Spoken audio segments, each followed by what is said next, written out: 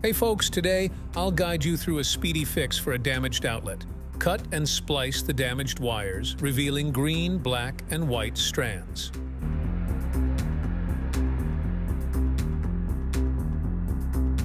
I recommend a replacement piece from Amazon. I'll leave a link in the description or check out my bio.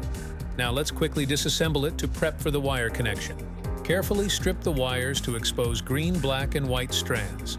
Precision is vital, so take your time, safety first.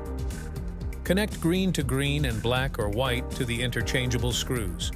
Secure them tight for a reliable connection. Tie up wires neatly to avoid issues.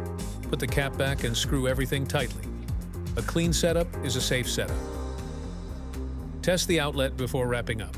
Ensure all connections are secure. And there you go, a quick fix for your damaged power cord. Stay safe and happy fixing.